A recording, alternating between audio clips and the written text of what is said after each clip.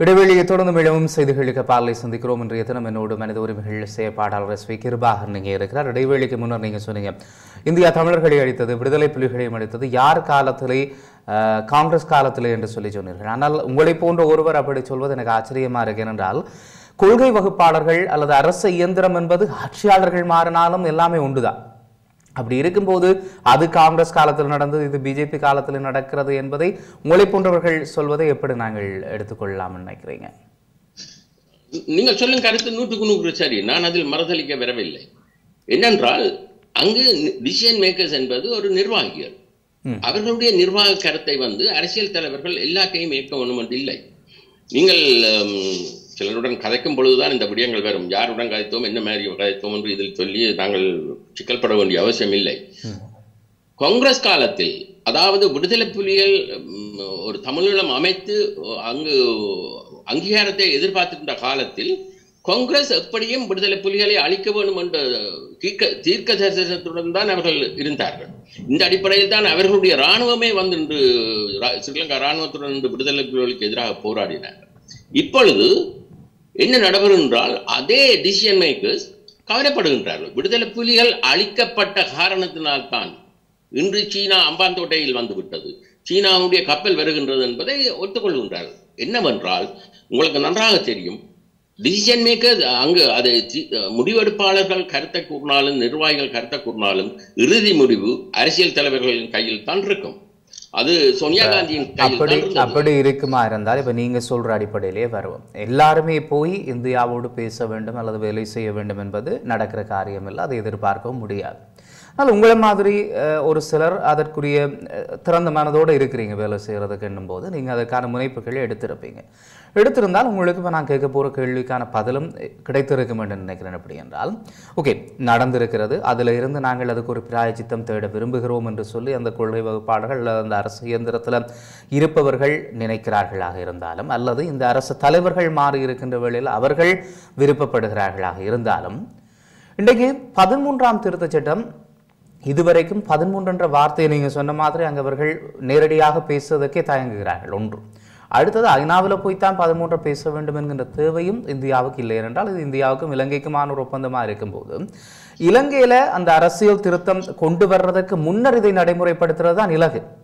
ஒரு அரசியல் திருத்தத்தை கொண்டு வந்து அதற்குள்ள இதை கொண்டு போனால் அந்த 13ன்றது இல்லாமல் போகக்கூடிய வாய்ப்புகள் கூட இருக்கு. அப்படி இருக்கும்போது இப்ப அந்த திறந்த மனதோடு இருக்கக்கூடிய இந்தியாவினுடைய அரசியல் தலைவர்களும் சரி அல்லது அரசு இயந்திரமும் சரி இன்னும் அதை இழுத்தடிப்பு செய்கிறார்கள். இப்ப நீங்க அவர்களோட வேலை செய்யறீங்க, குறைஞ்சது கணக்கெல்லாம் வேணும், அட்லீஸ்ட் இதில் ஒரு சின்ன முனைப்பை காட்டி இதை நடத்தி முடிக்கலாமே என்பதற்கான எந்த ஒரு அறிகுறியும் தெரியல. அப்படி இருக்கும்போது எப்படி மாறினார்கள் என்பதை நம்ப முடியும் என்று நினைக்கிறீங்க? சதீஷ், நீங்கள் பலரை செவி காண்கின்றபடியால் பல கருத்துக்களை முன்வைப்பீங்கள். இது நியாயமானது. உங்களுடைய கேள்வியில் எந்த தவறும் இல்லை, முழுக்க முழுக்க நியாயமானது. உண்மையை சொல்லுகின்றேன், நான் இந்தியாவுடன் இன்னும் வேலை செய்ய தொடங்கவும் இல்லை, அதுக்கான சந்தர்ப்பம் பெறவும் இல்லை. கன்று ஆக்களுடன் கதைப்பது அது ஒரு வேலை திட்டம் அல்ல. இந்தியாவுடன் நான் அந்த கருத்தை முன்வைப்பதும் தற்பொழுது 13ஆம் திருத்தச் சட்டம் தான் அந்த வழியால் தான் லட்சியத்தை அடையலாம் என்பது மறக்கப்படாத ஒரு விடயத்தை. லட்சியத்தை அடைவதற்கான வழி 13ஆம் திருத்தச் சட்டம் தான், வேறு ஒன்றும் வைக்க முடியாது. இந்தியா என்னத்துக்காக 13 தொடர்ந்து கதைக்கும் என்பது உங்களுடைய முக்கியமான கேள்வி. அதற்கான விளக்கத்தை சொல்லுகின்றேன். ஒரு நாடு இறமை உள்ள நாட்டுடன் கதைக்கும் பொழுது சட்ட ரீதியாக சர்வதேசத்தில் தாங்கள் ஒரு வெளிப்படையாக உணர்வாளராக கதைக்கும் பொழுது அங்கு அரசியல் ஜாப்புடன் பின்னி பிணைந்த ஒரு விடயத்தை தான் கூற முடியும். இந்த அடிப்படையில் 13 விட நாட்டை பிரிக்கவோ அல்லது பெட்ரோல் சொல்யூஷனையோ கதைப்பது அங்கு நடைமுறைக்கு சாத்தியம் இல்லை. இதை ஸ்ரீலங்கா விரும்பினால் இந்தியா மீது ஒரு குற்றச்சாட்டியை பாதுகாப்பு சபையில் வைக்க முடியும். இப்படியாக நாட்டை பிரிக்கவோ இதனோ பார்க்கின்றார்கள். ஆகையால் இது அவர்கள் 13ஆம் திருத்தச் சட்டம் என்பது அரசியல் ஜாப்புடன் கலந்திருக்கின்றது, ஆனபடியால் கதைக்கின்றார். அடுத்த உங்களுடைய அதுல ஒரு சின்ன திருத்தம் என்னண்டா, 13 ஏன் கதைக்கிறார்கள் என்றது இல்லை என்னுடைய கேள்வி. 13 கதைக்கிறார்கள் சரி, 13 ஏன் நடைமுறைப்படுத்துகிறார்கள் இல்லை என்றுதான். 13 நீங்க ஐநாவில் அதை நேரடியாக சுட்டி காட்டாலும் அதைத்தான் சுட்டி காட்டினார்கள் என்று சொன்னீங்க தானே, அதுல தான் அதை குறிப்பிட்டிருந்தேன். ஆனா இந்த 13 தொடர்பா நீண்ட காலமா இருக்கு பிரச்சனை. அந்த 13 கூட இவர்கள் மாறிட்டணும். தாங்க செய்தது பிழை என்று சொல்லி அவை தாங்க ரியலைஸ் பண்ணினோம்ன்றதை நீங்கள் தான் இப்போ சொன்னீங்க. அப்படி இருக்கும்போது ஏதாவது ஒன்றை ஒரு கரம் நீட்ட வேண்டும். அப்போ நீட்டினா இப்போ நீங்கள் எனக்கு ஒரு நம்பிக்கை தர்ற மாதிரி ஏதாவது ஒரு விடயம் பேசினா தான் நான் என்னுடைய ஒரு ரகசியத்தையோ அல்லது என் சார்ந்த ஒரு விஷயத்தை உங்கள்கிட்ட பேசுவேன். இது ஒரு புரிந்துணர்வு, ஒரு புரிதல். அந்த புரிதலுக்கான எந்த ஒரு இதுவும் இல்லை. நீங்கள் ஒரு திரையை போட்டுக்கொண்டு நீங்கள் சதீஷ் நீங்கள் வடிவாக இருக்கிறீங்க, நீங்கள் அங்கே போகிறீங்க இங்கே போகிறீங்க நல்லா இருக்கிறீங்க, நீங்கள் வசனங்கள் மாத்திரம் பேசிக்கொண்டு ஒரு கட்டத்துக்கு பிறகு எனக்கு அது புளிப்பு தட்டிடும். நிச்சயமாக அதைத்தான் கேட்குறேன். இது வசனமாகவே இருக்கேன்றதுதான் தமிழர்கள் பக்கத்தில் இருக்கிற ஒரு ஆதங்கம் இல்லையா? நிச்சயமாக. என்னென்றால் அவர்கள் தொடர்ச்சியாக ஸ்ரீலங்காவுடன் கதைப்பதை காணுகின்றோம். இப்பொழுது ரணில் இந்தியாவுக்கு செல்ல இருக்கின்றார், சோல்ஹையும் கொழும்புக்கு செல்ல இருக்கின்றார். இதெல்லாம் அரசியல் நகர்வுகள். என்ன அங்கு பேசப்படுகின்றது என்பது தெரிகிற அளவுக்கு நம்முடைய செல்வாக்கு அங்கு இல்லை. அடுத்தபடியாக ஒன்றை சொல்லுகின்றேன். ஐநாவினுடைய அடிப்படையில் அது எந்த பாதுகாப்பு சபை, பொதுச்சபை, மனித உரிமை சபை, எந்த சபையாக இருந்தாலும் அங்கு ஒரு சிஸ்டம் இருக்கின்றது. சிஸ்டம் இது உண்மையில் அதை சொல்வார்கள் நேமிங் அண்ட் ஷேமிங். அதாவது பேர் சொல்லி அவர்களை வெட்கப்படுத்த பண்ணுவது. அவர்கள் 13ஆம் திருத்த சட்டத்தை கூட நாட்டில் செய்கின்றார்கள் இல்லை, அதற்கு நாங்கள் தான் காரணம். அதை செய்கிறார்கள் இல்லை என்ற அடிப்படையில் இந்தியா இப்பொழுது மனித உரிமை சபையில் கதைக்கின்றது. காலப்போக்கு சில விளைவு இன்னும் நடக்காவிட்டால் பொது சபையிலும் கதைக்கலாம், பாதுகாப்பு சபையிலும் கதைக்கலாம். இது சர்வதேச ரீதியாக அவர்கள் ஏன் சொல்லுகின்றார்கள்? எங்களைப் போல இப்பொழுது பாருங்கள், இங்கு 2 விதமான பிரச்சனைகள் இருக்கின்றது. ஒன்று பொறுப்பு கூறல், ஒன்று அரசியல் தீர்வு. அரசியல் தீர்வை நாங்கள் ஒரு இந்தியாவினுடைய உதவியுடன் முதலாவது கட்டமாக நாங்கள் 13ஆம் திருத்த சட்டத்துக்குள்ளால் போகலாம். அதுக்காக அதுதான் நிரந்தர தீர்வு அல்ல. வேணுமென்றால் அதுக்கு மேலாகவும் அதுக்குள்ளே போகலாம். அதற்காகத்தான் சிங்களவர்கள் 13 எதிர்க்கின்றார்கள். இதை 13 வேண்டாம் என்று சொல்லுகிறவர்கள் உணர வேண்டும். ஏன் சிங்களவர்கள் 13 எதிர்க்கின்றார்கள்? அது ஒரு பக்கம் இருக்கு. அடுத்தபடியாக பொறுப்பு குரல், அது நாங்கள் நீண்டகால வேலை திட்டம், 3 நாள் முடிகிறதல்ல. நீங்கள் இன்றைக்கு ஆர்மேனியன் ஜெனோசைடை எடுத்து பார்த்தீங்கன்னா 70 வருடங்கள் சென்றது. அது ஒரு இன அழிப்பு தான், இன படுகொலை என்பதை ஏற்றுக்கொள்ள. இப்படியாக பல பல நாடுகளில் நடந்த சம்பவங்கள் தசாப்தங்களாக நடைபெற்றிருக்கிறது. ஆனால் எமது அரசியல் உரிமையை நாங்கள் தசாப்தங்களாக விட்டுக் கொண்டு போனால் அங்கு வடக்கும் இராது, கிழக்கும் இராது, தமிழரும் இருக்காது. ஆகையால் உடனடி தீர்வாக இந்த 13 பெறுவதற்கான வழிகளைத்தான் விஷயம் விளங்கினவர்கள், அறிவாளிகள், நிச்சயமாக அரசியலால் பாதிக்கப்பட்டவர்கள் கேட்பார்கள். அரசியலால் பாதிக்கப்படாதவர்கள், சுமூக வாழ்க்கை, சந்தோஷ வாழ்க்கை, நாட்டில் எந்த அக்கறையும் இல்லாதவர்கள் வேற சொல்லுவார்கள். இந்தியா என்ன வந்து நாங்க கேட்கணும், 13 தாங்கோண்டு கேட்கணும் என்ற ஒரு எண்ணத்துல இருக்குதா? ஏனென்றா இது ஏற்கனவே 13ன்றது கையொப்பம் விடப்பட்டிருக்கிற ஒரு விஷயம். அதுக்கு பிறகும் எனக்கு அது புரிந்து கொள்ள முடியாமல் இருக்குது. அதில் கொஞ்சம் தெளிவாக சொல்லுங்களேன். என்ன இப்போ இந்தியா வந்து எல்லாருமா சேர்ந்து வந்து எங்களை 13 எடுத்து தாங்கொண்டு கேட்டால் தான் செய்யுமா, அல்லது ஏற்கனவே செய்யப்பட்டது தானே நான் செய்து முடிப்போம் என்று சொல்லி யோசிக்குதா? என்னென்றால் சதீஷ், 13 வந்து இந்தியா ஒரு பேச்சுவார்த்தை, ஒரு அழுத்தத்தை கொடுத்துத்தான் ஸ்ரீலங்காவை செய்ய வைக்க முடியும். இந்தியா கோத்தபாய காலத்தில் அது 13 கதையே இல்லை. 13 அதிலிருந்து நீக்குவதற்கான ஞானசார தேரோவை வைத்து ஒரு அரசியல் ஜாப்போ இன்னும் உருவாக்கினா அதில் 13 இல்லை. தமிழருக்கு உரிமையே கிடையாது. இதை நாங்கள் மறக்கப்படாது. இந்த கட்டத்தில் 13 நடைமுறைப்படுத்துவோம் என்று ரணில் ஒரு பக்கம் சொல்ல, சதீஷ் என்ன என்ன சொல்லுகின்றார்? 13 ஒரு சொல்லு கூட கூடப்படாது. இது சென்ற வாரம் நடந்த சம்பவம். ஆகையால் இந்த அழுத்தங்கள் தான் இந்தியா செய்ய வேண்டும். இந்தியா தானாக வந்து அப்படி என்றால் இந்தியா தனது போர்க்கப்பலை அல்லது முந்து சாப்பாடு போடுவதாக மிக் ஜெட்டை அனுப்பியது போலவோ அல்லது தாங்களாக வந்து அங்கே ஒரு கப்பலில் இறங்குவதையோ செய்யக்கூடிய காரியம் அல்ல. ஏனென்றால் சர்வதேச சட்டங்களுக்கு அமைய அவர்கள் இப்படியான முறையில் தான் போகலாம். ஆகையால் நீங்கள் ஆதங்கம் இருக்கும், உணர்ச்சி இருக்கும். அதற்காக ஒரு யதார்த்தத்துக்கு மாறான விடயத்தை செய்ய வேண்டும் என்று எதிர்பார்ப்பது முடியாத காரியம். 13 எடுப்பதற்கு இவ்வளவு கஷ்டம் என்றால் சிலர் கனவு காணும் சமஸ்யையோ அல்லது வேறு தீர்வையோ இப்படி பெற்றுக் கொள்ளலாம். இது ஏற்கனவே ஜாப்பில் இருக்கின்றபடியால் அதை நாங்கள் கதைக்கின்றோம். அது சட்ட ரீதியானது, யாரும் கூட சொல்ல முடியாது. 6ஆம் திருத்த சட்டத்தில் சத்திய பிரமாணம், அதற்கு வழியால் அதுக்கு தமிழில் பெற்று தருவோம் என்று மக்களுக்கு சொல்வது சரியா?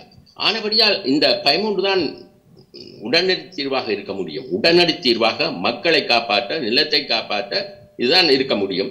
இதுக்கு இந்தியாவுடன் எல்லாரும் போகணும் என்று இல்லை என்றாலும் இந்தியாவுக்கு நாங்கள் ஒரு சைகையை காட்ட வேண்டும். வெளிப்படையாக இதை எதிர்த்து இந்தியாவுக்கு எதிரான குரலை கொடுத்து ஐநாவில் வந்து கூட இந்தியாவுக்கு எதிராக மட்டுமல்ல பிரித்தானியாவுக்கு எதிராகவும் குரல் கொடுத்தாச்சு. இப்ப தற்சமயத்தில் கடந்த கூட்டத்தொடரில் ஒரு நியமன பாராளுமன்ற உறுப்பினர் வந்து பிரித்தானியாவுக்கு எதிராக மிச்சம் மோசமாக எல்லாம் கூறிவிட்டு போய்விட்டார்.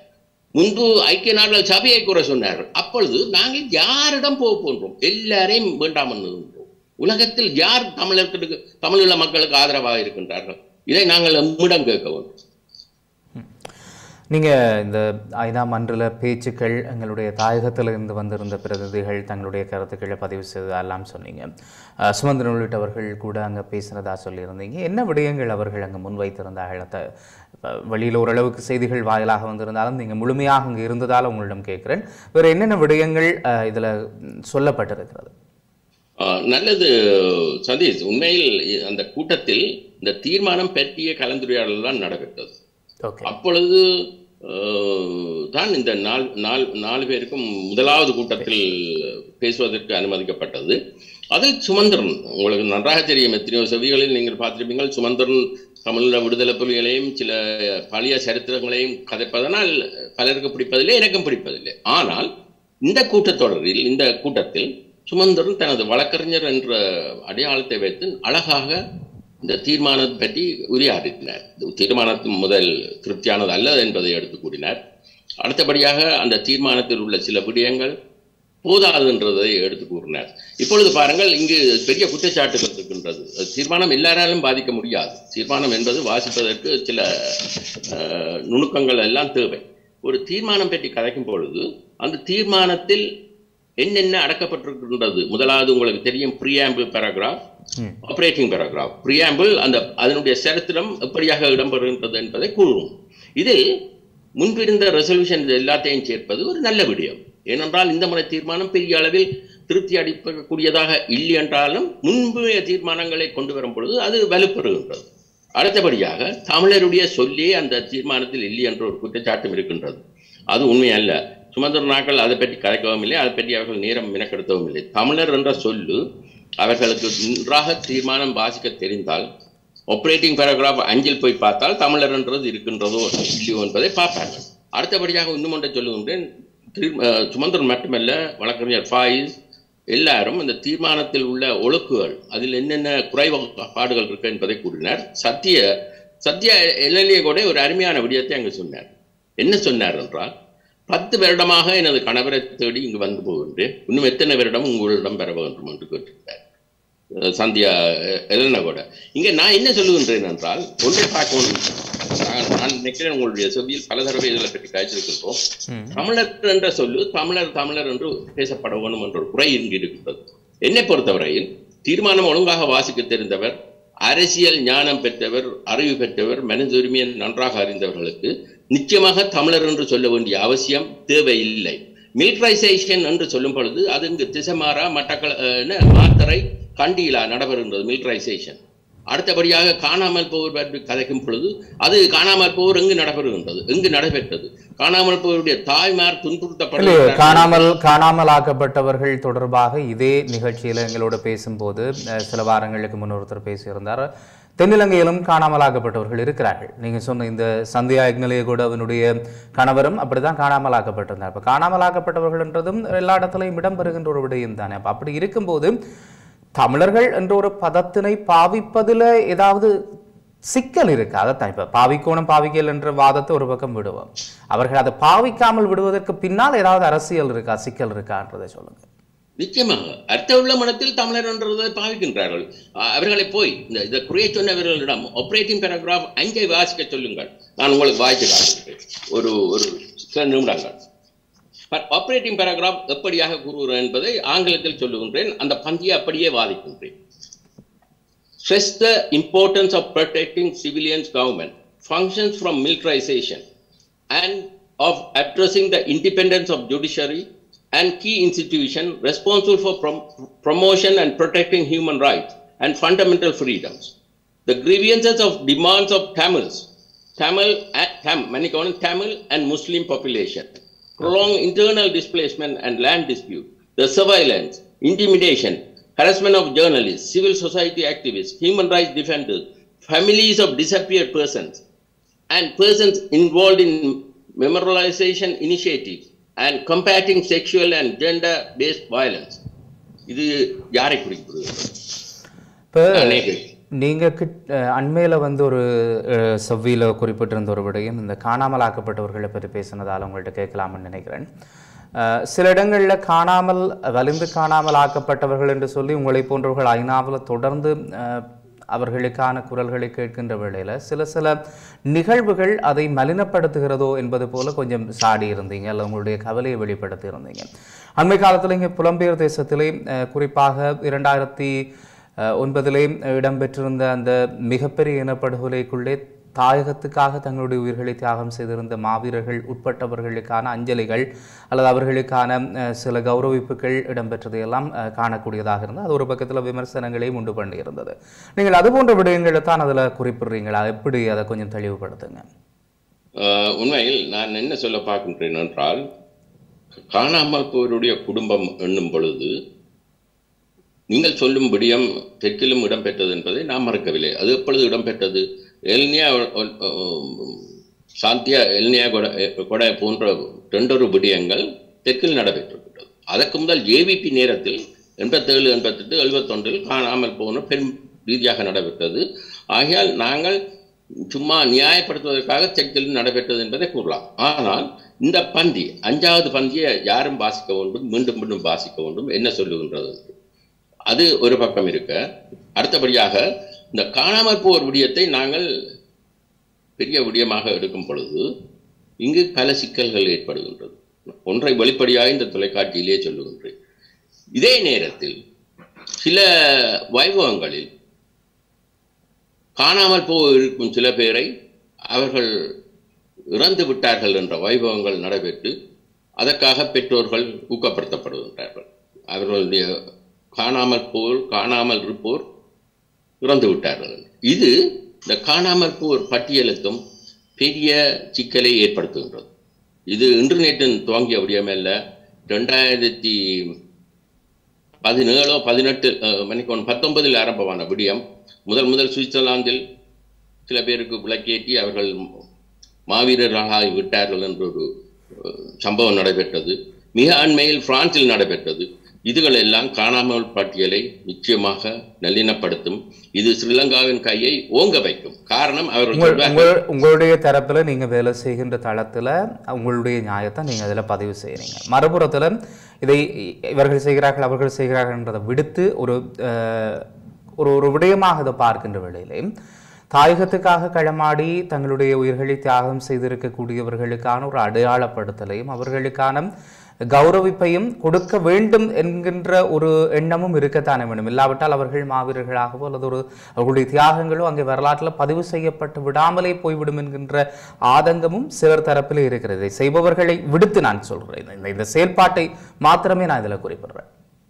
நிச்சயமாக சதீஷ், நீங்கள் சொன்ன விடயம் உண்மை. நாங்கள் அவர்களை மதிக்க வேண்டும், அவர்களுக்கான இடத்தை கொடுக்க வேண்டும். இங்கு ஒரு முக்கியமான கேள்வியை நான் முன்வைக்கின்றேன். விடுதலை புலிகள் மௌனிக்கப்பட்டிருக்கின்றார்கள். விடுதலை புலி என்று நாட்டில் யாரும் இல்லை. வெளியில் விடுதலை புலி என்று சொல்லி பல அமைப்புகள் இருக்கின்றன. ஆனால் இந்த சந்தர்ப்பத்தில் அந்த மாவீரரானவரோ அவர்களுக்கான அஞ்சலியை செலுத்தி அவர்களுடைய பெற்றோர்கள் செய்வது வேறு. இதை ஒரு அமைப்பு அவர் மாவீரராகிட்டு என்றும் மற்றவர் அதற்கு வேற வியாக்கியானம் கொடுப்பதும், இது எமது காணாமல் போர் பட்டியலுடைய வேலை திட்டத்தையும் காணாமல் போர் பற்றிய விடயம் ஐநாவில் கொண்டு செல்வதையும் நல்லினப்படுத்தும். இதுதான் என்னுடைய கருத்து. நிச்சயமாக அவர்கள் மதிக்கப்பட வேண்டும், அவர்களுக்கான அஞ்சலிகள் செய்யப்பட வேண்டும், அது வேறு. ஆனால் தச்சமேல் தானே விடுதலை புலிகள் மௌனிக்கப்பட்டிருப்பார்கள் என்று சொன்ன பின்னர் எங்களுக்கு இங்கு 1008 குரூப்புகள் இருக்கின்றது. யார் அதை செய்வது, யார் அதை செய்யப்படாது என்ற இது இல்லை. அந்த ஒற்றுமை அவர்கள் அன்று அப்படியான கட்டங்கள் வரும் பொழுது ஐநாவுக்கும் விரும்பினால் அவர்கள் அறிவிக்கலாம், அவர்கள் இல்லை அறிந்து விட்டார்கள். அன்றிலிருந்து ஸ்ரீலங்காவினுடைய கையோங்கும். காரணம், இவர்கள் கொண்டு திரியும் காணாமல் பட்டியலில் இவர்களே சொல்லுகின்றார்கள் அவர்கள் இறந்து விட்டார்கள். அதுதான் நான் சொல்லும் முக்கியமான விடயம் சதீஷ். நிறைய விடயங்களை பேசியிருக்கிறோம். 2 நாட்களுக்கு பிறகு மீண்டும் சந்தித்திருக்கிறோம். அடுத்து வருகின்ற நாட்களிலும் சந்திக்கலாம் என்று நம்புகிறேன். இது தொடர்பில் நன்றி SV கிருபாகரன் அவர்கள் இந்த வேளையில் இணைந்து கொண்டதற்காக.